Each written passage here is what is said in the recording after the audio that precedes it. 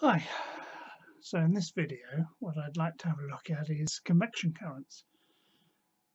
We can demonstrate that fairly easily in a home environment, but I want to take it on and just discuss why that's so important in terms of the planet that we live on, and going beyond that to see convection currents, for instance, in the sun, and how that makes a difference there as well. These are really, again, fundamental bits of physics that we can find in our house, but which actually help us to explain what's going on a much, much bigger scale. So let's take a look at what we can do.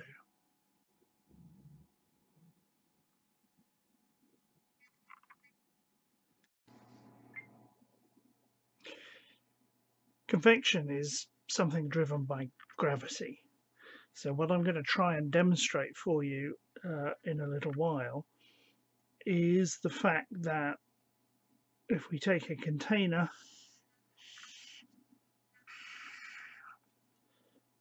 and put some water in it, which of course we really ought to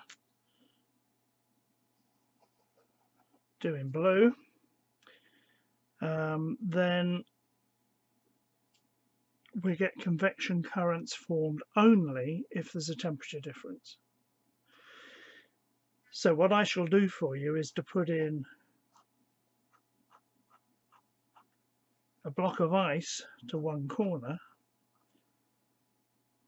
which itself of course is less dense than the water and it floats, but when it begins to melt in this water, what we should see is that we get a downward current forming, because this cool water, this water just above 0 degrees centigrade from the melting ice, is more dense than the warmer water around it. So for a given volume, it's going to have a higher mass, therefore. And that follows, of course, from an equation that you'll remember, I'm sure, from school days, which just tells us that the density of an object is equal to its mass divided by its volume. Right, and because it's mass divided by volume, the density is given in units of kilograms per cubic meter. And for water, this is a little bit less, at room temperature anyway, a little bit less than 1,000 kilograms per cubic meter. So our cooler water is going to be dropping down underneath the ice block. However, as it drops, it will begin to warm. It'll begin to warm because of the heating effect of the surrounding fluid. And what we might therefore expect is that eventually we're going to get a current forming.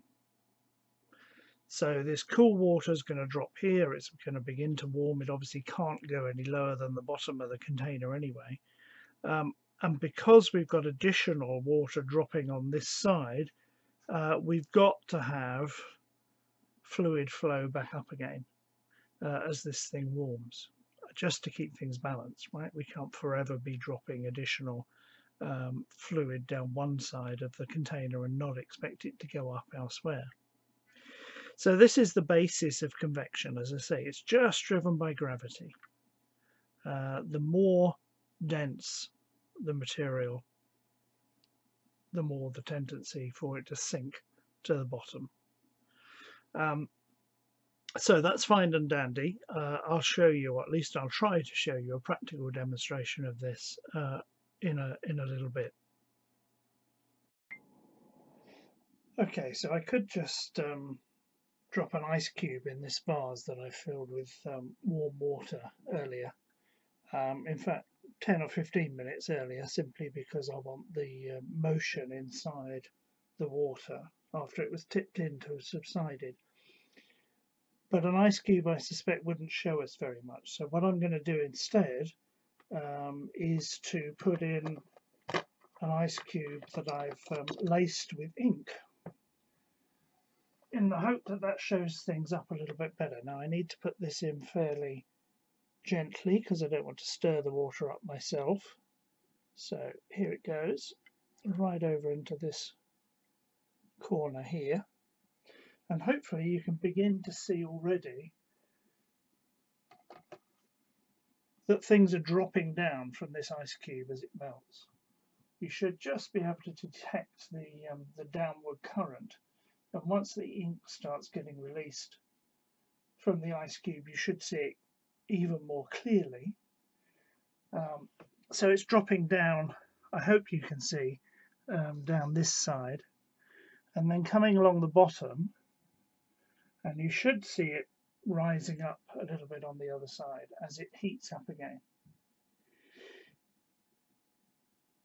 So what's happening, of course, is that this cold water coming off the ice cube is more dense than the warm water in the flower vase, and so it's sinking down. It's just sinking down under the force of gravity, of course. There's nothing more magical about it than that. But then as it warms, it gets less dense again, and so will rise up. And of course, eventually, as we know, it's going to just diffuse into the water and mix in general terms.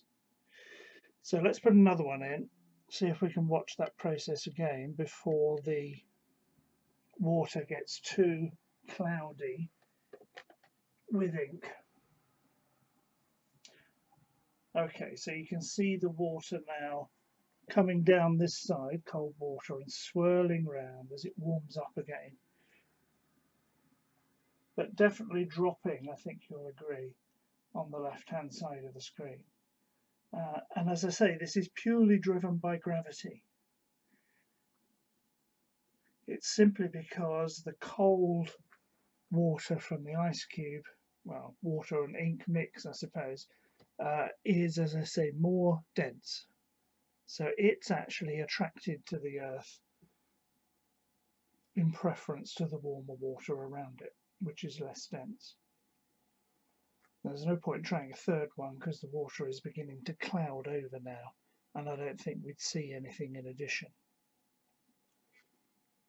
So I'm going to resort to my sketch pad, and we'll have a look at this in more general and how it applies elsewhere in the earth and in fact beyond the earth.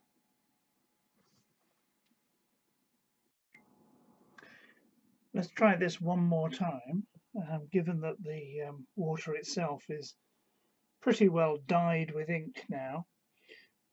If I put a ordinary water ice cube in here, hopefully we'll see the same effect, albeit with cold water sinking down one side of the screen and moving the ink out of the way. And you can see it, I hope, coming up on the opposite side of the vase now as well.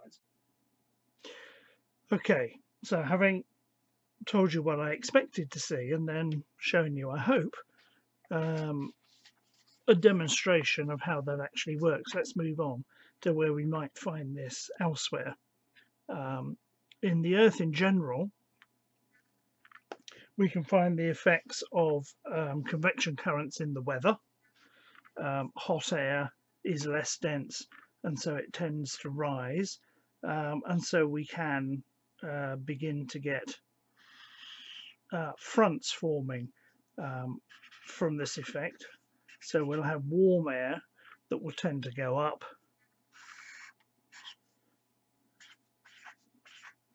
and that will be replaced by cooler air which will tend to go down underneath it. And a lot of weather systems, of course, are driven by this sort of thermal process. But we can go beyond that as well. So if we look at the Earth in general, we've got convection currents going on in the fluid mantle a long way beneath our feet, at least in this country, a long way beneath our feet. So if we look at the Earth in section, it's got various layers. So there are fluid and solid layers in this inner region here. It's a fairly complex region, we won't go into that. But beneath our very thin crust, and this is definitely not to scale, this is just an illustration of my poor artistic skills, we have a fluid layer which contains the magma. Right, and the magma is what comes out when we have, for instance, an erupting volcano. So it actually comes from beneath the earth and erupts outwards. But it happens elsewhere as well. So if we look at the North Atlantic, for instance, so we have the North American continent coming down here, sketched accurately, as you can see, and we have the UK coming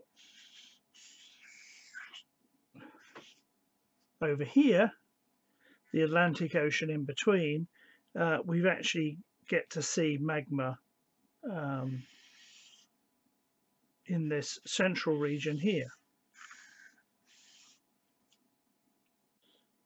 So this is the North Atlantic Ridge. Now, where's this coming from? So what's this associated with? It's associated with the fact that we have a process called plate tectonics on the face of the Earth.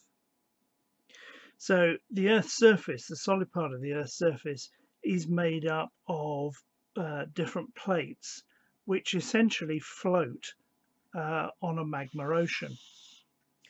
So here's our solid crust on the Earth, and it's sitting on this fluid magma underneath and essentially floats on it. But the interesting thing is that we get convection currents in this motion magma. So we can have currents set up in the fluid that, as in the case of the North Atlantic, actually cause two tectonic plates to move apart. So here we are over on this side, and here's North America over here on the other side. The Atlantic is actually getting wider, and it's getting wider because these tectonic plates are moving away, and what's filling the gap in here is coming from the magma, which reaches the seabed and solidifies. And it turns out that tectonic plate motion is vital on the Earth. It's vital for life, in fact. And we can talk about the sun itself and the fact that it has convection currents. So the sun is a gas. It's a great ball of mostly hydrogen, which is being converted through nuclear fusion to helium, and there's all sorts of other things being created at the same time. But because of this process, because of the energy that's being created in the sun, we get slight differences in temperature at the surface. And so actually what we can find is that we have convection currents going on over the surface of the sun, just as we get elsewhere in any fluid, and a gas is a fluid, any fluid that has temperature differences within it. So in fact the surface of the sun is not featureless. You'll have all heard, I'm sure, of black spots on the sun. Well, black spots are simply areas of the sun's surface that aren't as hot as the bit of surface nearby, and so they come up looking dark against the background of everything else. But it's also possible to see these convection currents at the surface. You can sort of see the cells that they create of contrast at the surface of the sun.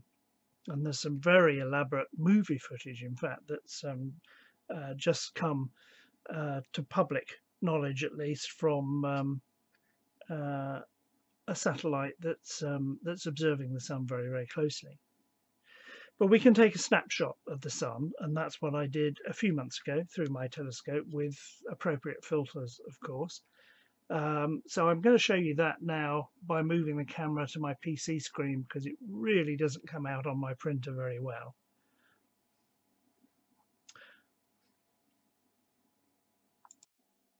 This is my image of the sun, or at least a part of the sun, taken some time back through my telescope with filters that cut out 99.999% of the light coming through, so it doesn't damage the telescope or my eyes or the camera attached to it. You can see on here, though, obviously, the surface of the sun, part of it there, but you'll notice that the surface is not a uniform colour. It's mottled, is probably the best description I can put on it. And each of these reflects the fact that all of these convection currents are going on in the sun, near the surface, and at any one time, one bit of the surface is not going to look exactly like the bit next to it. And so we get this sort of mottled effect. So I hope this gives you an impression now of the fact that convection currents not only happen on the small scale in our house, but they're actually vital for driving our weather systems, our tectonic plate movement, and right out into the solar system. We've got the sun up there with its own little convection currents, its own enormous convection currents, I should probably say. So convection is something that happens on the small scale and on the astronomic scale, and it's happening all the time. It's a rather fascinating gravity-driven process in physics. Bye for now.